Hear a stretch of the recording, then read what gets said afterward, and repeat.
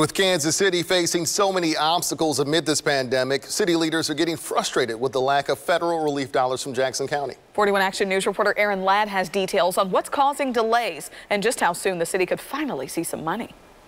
Missouri counties received over $2.5 billion in CARES Act funding designed to help cities recover from the pandemic.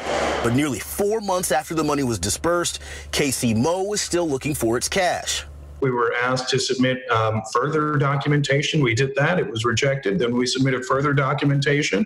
I hope that this is finally the one that lets us get through. We want to make sure that we do as much on the front end to ensure compliance with the rules and regulations. Jackson County officials say KCMO's 2 previous requests for funds were too vague and wouldn't withstand federal audit. If they're going to buy PPE for firefighters, how many pieces of equipment do they estimate they're going to buy? It's just an estimate.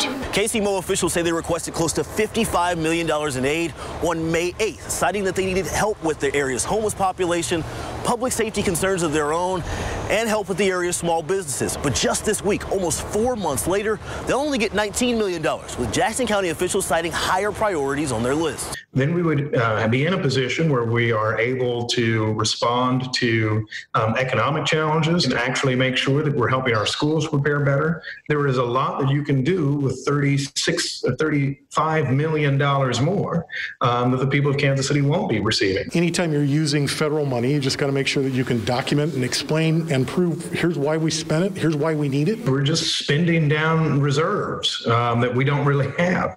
So we're writing a lot of checks and some of which we need some money to come in and make sure we can get them cashed. Cash in hand could come as early as Thursday or Friday, pending KCMO committee approval. Mayor Lucas calling that process mostly a formality.